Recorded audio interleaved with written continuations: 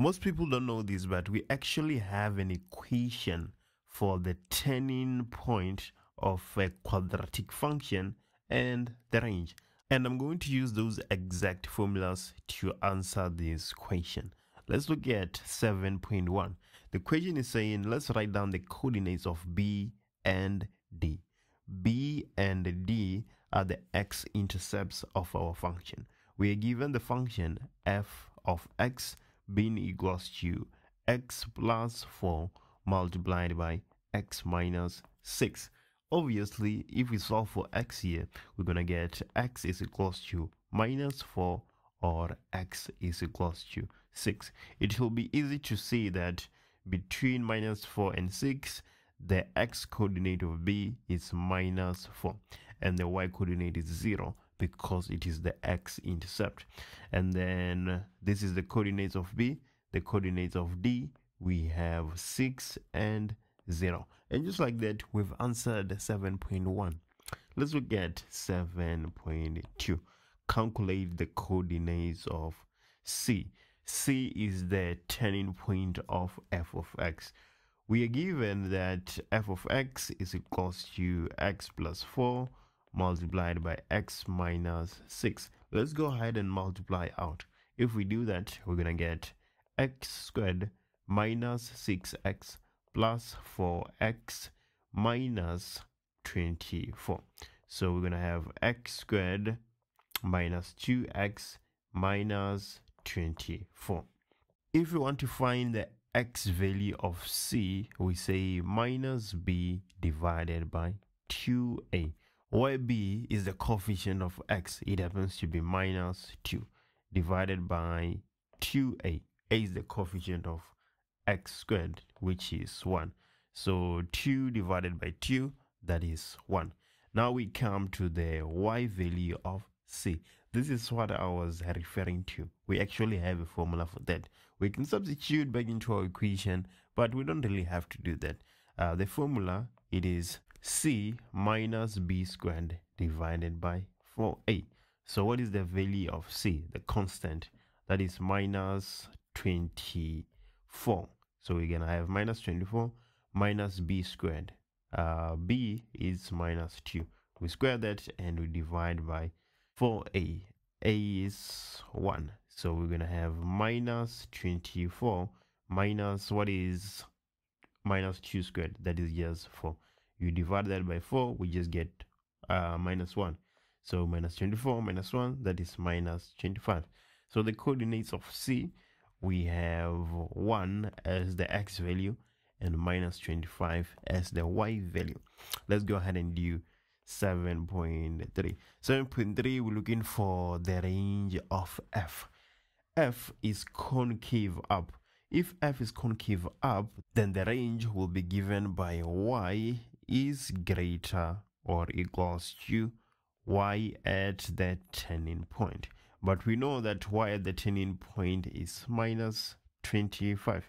So y is greater or equals to minus 25. Just like that, we've answered 7.3. 7.4. Let's look at what the question is saying.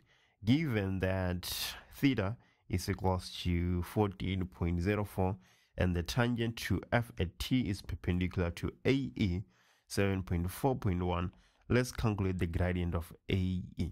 If we're given the angle, then it will be very easy to compute. We know that tan of theta is equals to the gradient of that line. It happens to be AE in our case. So we're going to have tan of 14.04 being equals to the gradient of AE. If you put that in your calculator, you're going to get 1 divided by 4 being equals to the gradient of AE. Let's look at the equation that follows, 7.4.2. Let's calculate the coordinates of T. We are told that T lies on a tangent that is perpendicular to AE. So we can find the gradient at T with ease. Because if the tangent is perpendicular to AE, then the gradient of the tangent multiplied by the gradient of AE will give us minus 1. So the gradient of the tangent multiplied by AE, that is 1 divided by 4, is equals to minus 1. So the gradient of the tangent will be minus 1 divided by 1 divided by 4. If you solve that, you should get minus 4 as the gradient of our tangent. The tangent touches f of x at t. So we can derivate f of x and find f of prime x. And then that is how we're going to get to the x value of t. So if we do that, f of x at this point, we know it is equals to x squared minus 2x minus 24. If we derivate this, we're going to get f prime of x being equals to 2x minus 2. And that's it. We know that the gradient at that point is minus 4. So we can say that 2x minus 2 is equals to minus 4. What are we trying to do here? We're trying to find the value of x for which the gradient is minus 4.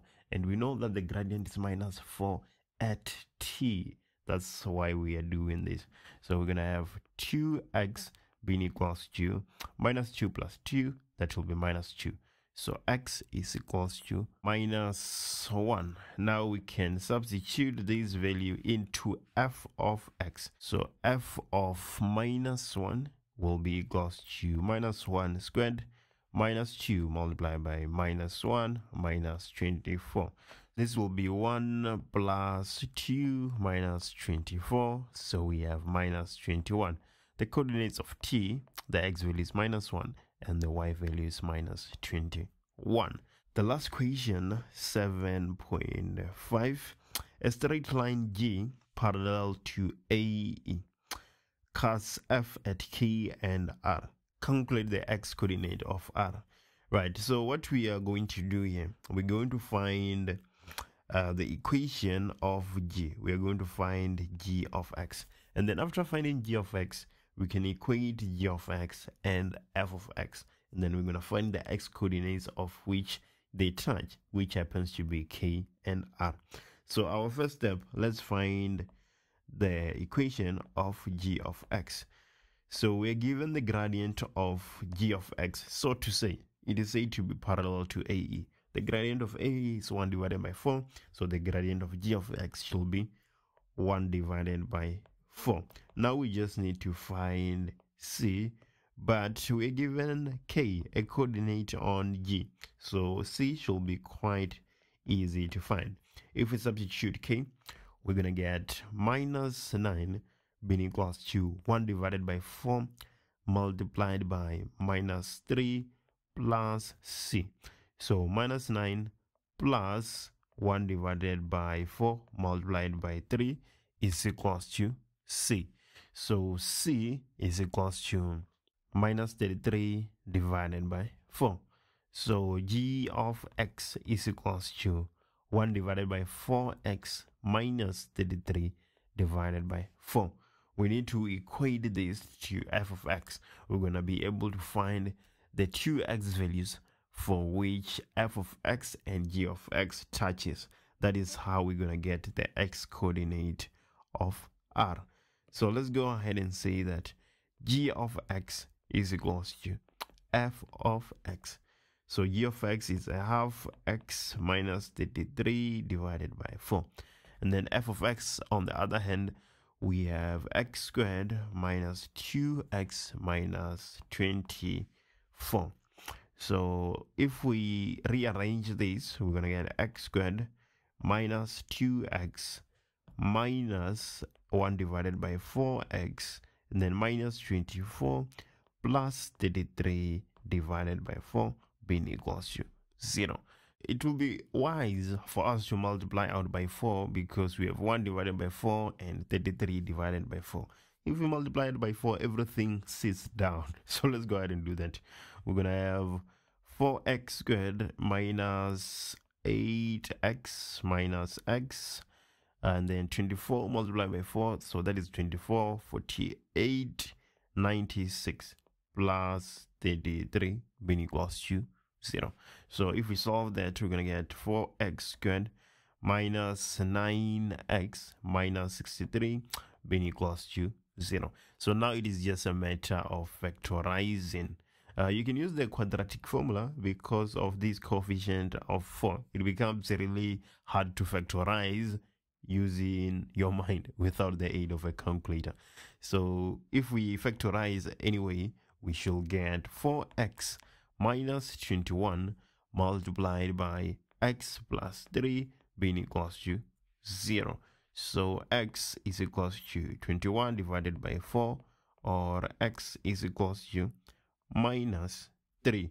We know that x is equals to minus 3 is the x value of k. That just tells us that x is equals to 21 divided by 4 is the x value of r.